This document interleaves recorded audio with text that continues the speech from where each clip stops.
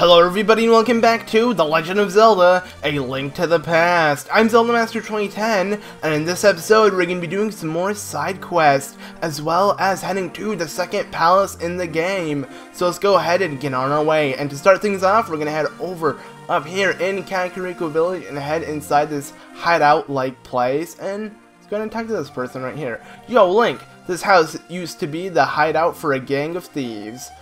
What was the leader's name? Oh yeah, his name was Blind and really hated bright light. Okay, I guess because he was becoming blind. I don't really know, but what a weird name. And he hates lights. So that kind of sucks. I guess because he's a thief. He's a dark person. But anyways, down here in the basement room of the thieves' hideout thing, there's a bunch of chests. Now, obviously, you'll be able to pick up every single one easily, but there is a way to pick them all up at the same time. Now you only can move one of these silver blocks once. As you can tell, see, I can't move it anymore or even drag it back.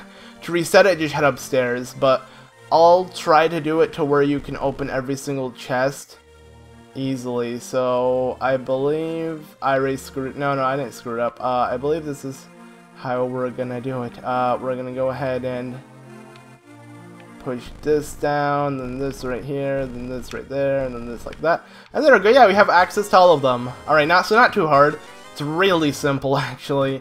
And I believe there's other ways to do it. I'm not completely sure if this is the only way to do it. This is just what came up in my mind while trying to solve the puzzle. So anyways, a bunch of red rupees, and let's go ahead and ram into this wall over here. Actually, that technique doesn't work on this type of wall. We're going to have to go ahead and place a bomb, but whatever.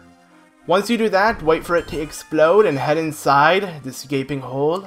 And let's see what's inside this chest. It's pretty obvious. Yeah, it is a piece of heart. Now, one more piece so we can get a full-fledged heart container. And that's what we want, guys. We want a heart container because they help us. They give us an extra life. They give us more power and other stuff. So anyways, let's go ahead and make our way out of here, and I believe that's everything we want to do here in Kakariko Village right now, so we can make our way out of here and start roaming in the lands of Hyrule and see other stuff to do as well. Head to the next palace and stuff. So let's go ahead and make our way down here, south of Kakariko Village. You're gonna have to make your way here actually to head to the next palace, and you have to head inside this room that's filled with books.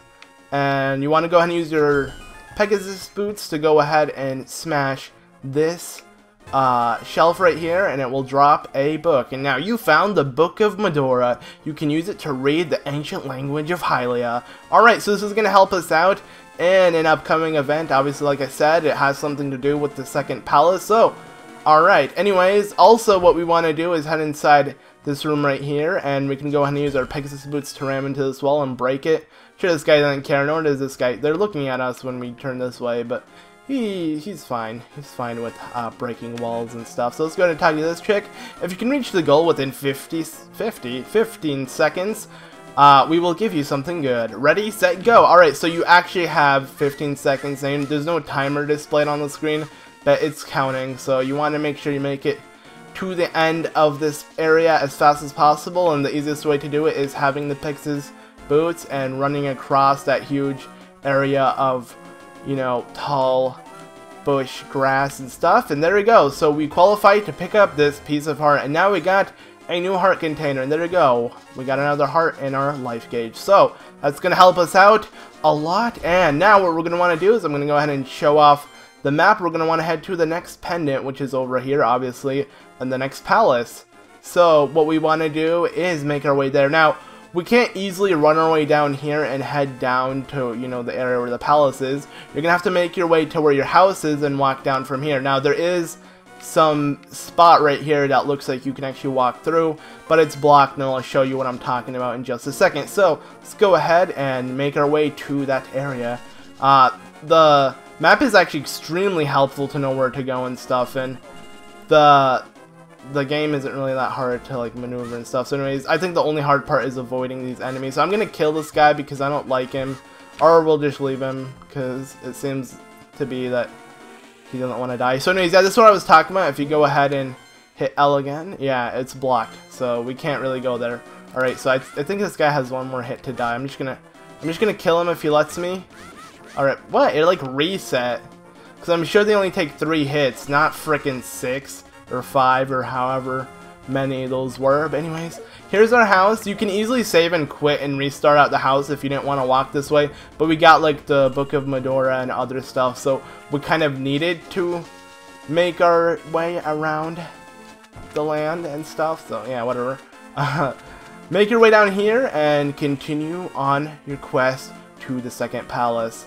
It's actually really simple. Let's try not to get hit. But then again, if you do get hit a lot and you're afraid to enter the palace with barely any life, you don't have to worry because there's a ferry up ahead and stuff. So anyways, here's the guy. You can't really do anything to it right now. You just says dots, and if you're going to talk to this, I'm just an average guy. Don't speak to me. Don't remove this sign. We can't even remove it to begin with, so whatever. We'll just ignore him and try to avoid that crow. And let's go ahead inside this area, and there's the fairy fountain. So yeah, we actually stumbled upon one of these in the previous episode as well, and I actually healed off of it, and I didn't mention it, but yeah, fairy fountains, you can easily heal now. I believe if you run straight like this, yeah, you calculate it perfectly. It's a little bit off the edge, and you just run straight, and we made it inside this area, which, believe it or not, has something pretty special in it. So let's go ahead and talk to this guy, and you're like, aha, it is the Book of Medora with it. Or, aha, it is the Book of Medora. Oh, because there's a period, my bad. With it, you can read the language of the Hylian people. Yeah, that's what it said when we picked it up. So thank you for the info, but we already knew that. Go ahead and explode this cracked wall over here. And this guy has been hiding a piece of heart. Why would you do that, even though you're giving us knowledge about the Book of Medora, even though we clearly know what it does, because stuff. So I hate you. But yeah, let's go and leave this old man and head over to where the palace is. So it's somewhere in this sandy sand. You just want to go ahead and run your way to it. You'll find like a shrine platform thing that you can walk up. So yeah, you just want to make your way to it, and here we are. So if you go ahead and click A here, it just has a bunch of gibberish that we can't read. So let's go ahead and take out the Book of Medora and use it to open the way forward. Make your wish, and it will be granted.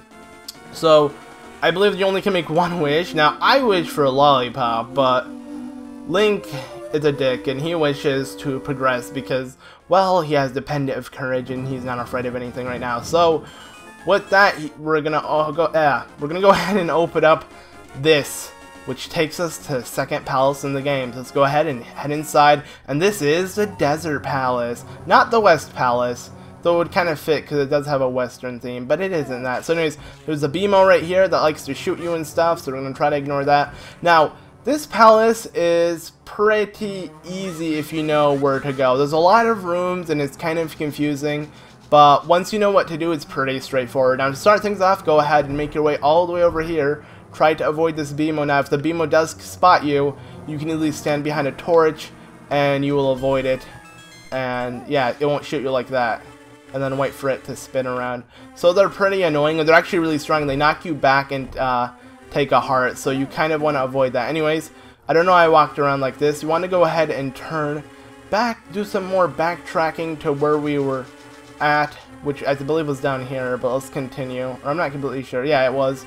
So make your way down here, though, to like basically to the opposite side of where you were, and unlock the door with the key you just picked up. And let's go ahead and kill all of these creatures and try to avoid the beam. I think the beam was the biggest problem in this palace, because it shoots and it's scary and things.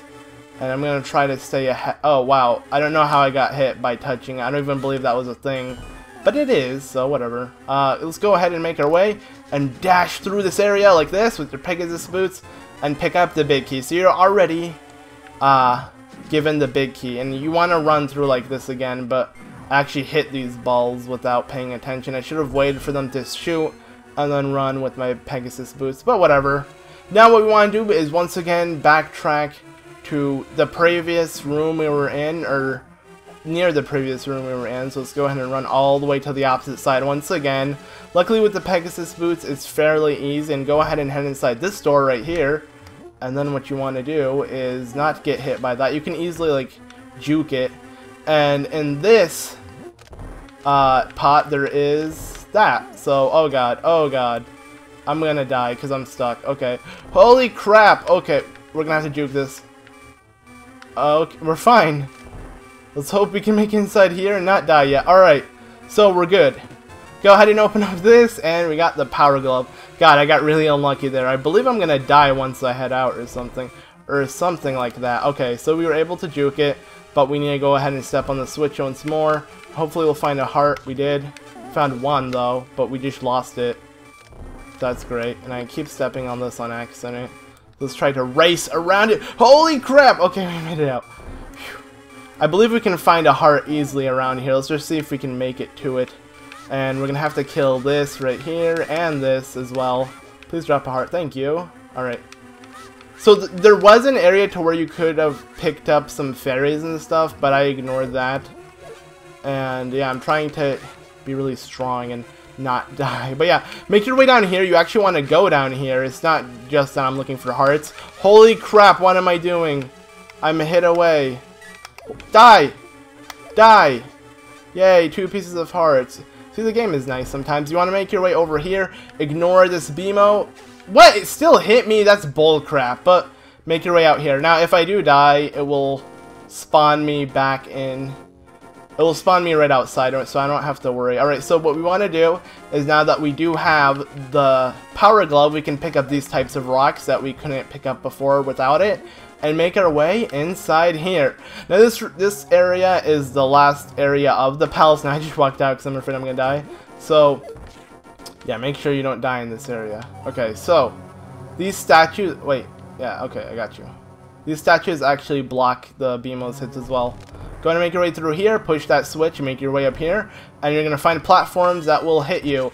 So now I just opened an endless waste of time. I could have easily avoided it if I kept running, but now most likely I will get hit if I don't kill all of these. So we're just going to stand here, that way I can, you know, search through the pots, and hopefully, yeah, okay, so I got hit, never mind. I'm in trouble, aren't I? I died. I think that was for the best of us. I don't know, I was standing there doing that. But yeah, so I died. Let's go ahead and continue without saving and get back in this room. Now we don't have just 1 piece of heart. And we can easily head through this area with these. So I do still have the key that was inside this pot right here.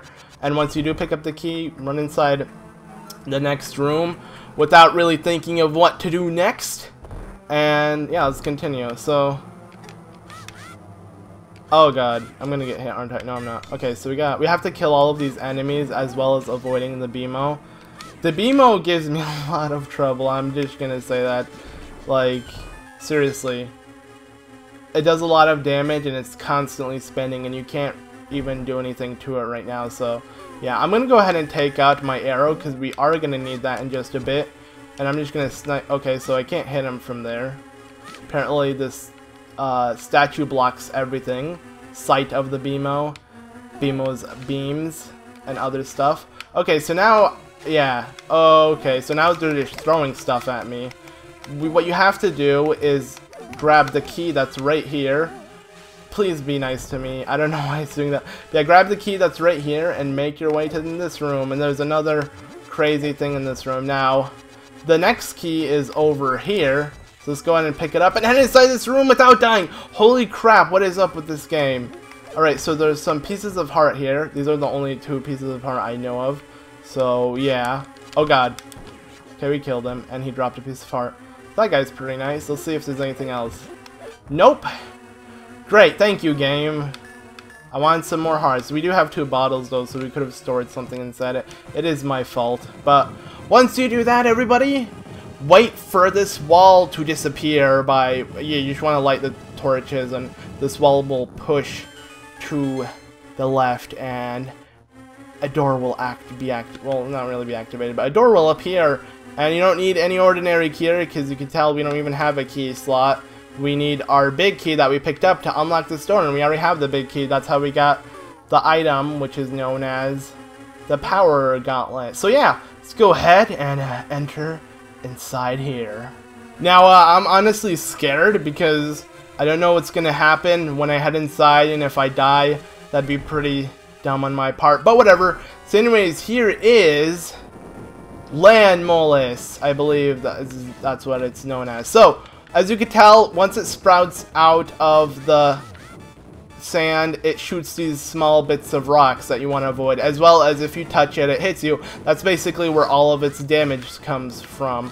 It's relatively easy, but it's really long and kind of tedious to kill, and as you can tell, I got hit by it. So what you want to do is hope he actually sprouts out and walks towards your direction like this, and then that way you can get a couple hits on him.